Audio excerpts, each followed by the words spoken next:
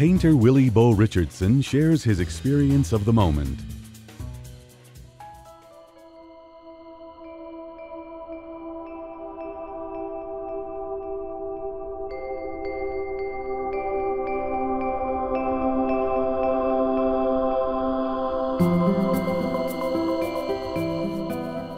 The artist that I'm very attracted to and the type of art that I want to make is the kind of art that would have a physical effect on a person.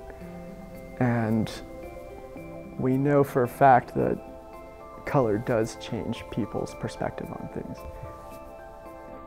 And it sounds really simple, but I had this epiphany when I was watering the garden, and it occurred to me that the rainbow has its own laws and rules.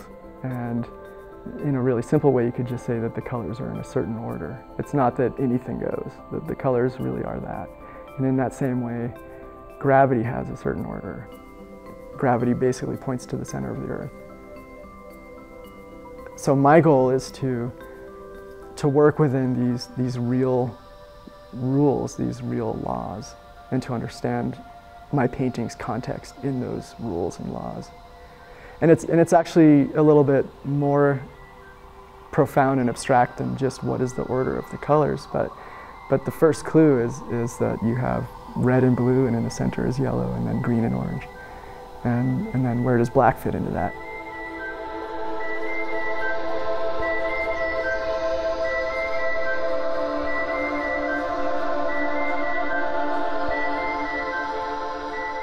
Copernicus and Galileo came along, and this idea that we're not the center of the universe, that the Earth revolves around the sun and not the other way around.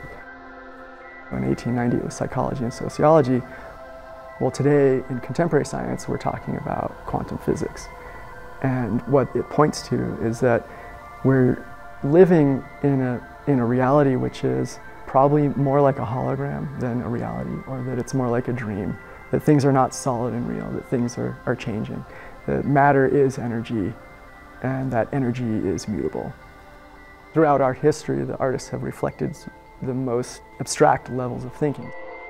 So what I'm actually trying to do is experience that, have an actual experience, and then transfer that into the paint. And what's beautiful about painting, and I think it's actually a really incredible technology that's totally relevant today, is that it does everything that you want it to in that moment. So you have the materials, you have the artist, and you have the action, and they're all coming together instantaneously. It's also a call and response. So the materials speak back and I have to listen.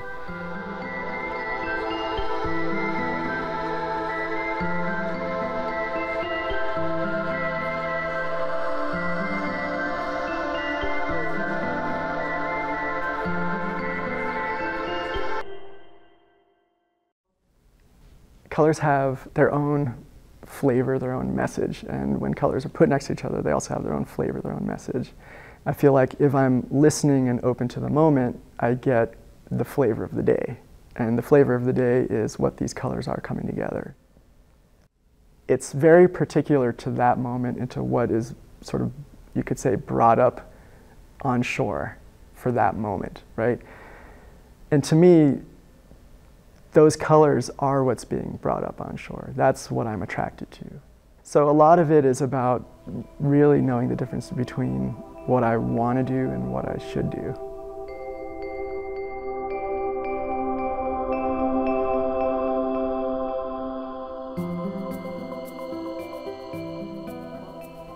There's sort of micro and macro levels of failure that can happen. So the biggest fear of all would be that everything I'm doing is wrong. And I began to see that as just another emotion, and that it's actually these emotions are the fuel for what I'm using. The goal is not to leave these experiences behind. The goal is, not to sort of find this perfect reality of like only happiness. The goal is to be aware of these emotions and to work with these emotions. To truly fail would be to stop searching, I think. So far, I have more material to go through.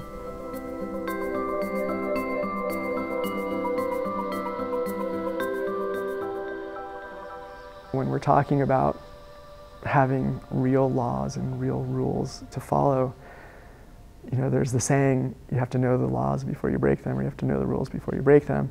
At the same time, I can't break the law of gravity. When I'm painting, it's me plus paint plus gravity. And I have tried to break this, you know, I have tried all kinds of other things, but the fact is that drips flow down, and half of what I'm using is a drip. And so this is, again, why I keep finding myself into these vertical strokes. So for me, it's this really kind of funny dynamic and this very specific limitation that I found myself in. We can fool ourselves in thinking that anything is possible when actually there are laws of cause and effect. The titles of my paintings are completely based on this idea. A lot of the titles of my paintings are Valkyries. They're these inspiring muses. You don't want to cross them in the wrong way. You don't want to go against their will or their wishes, because you're going to bring a lot of trouble. And I think that that's absolutely true with creativity and the creative process.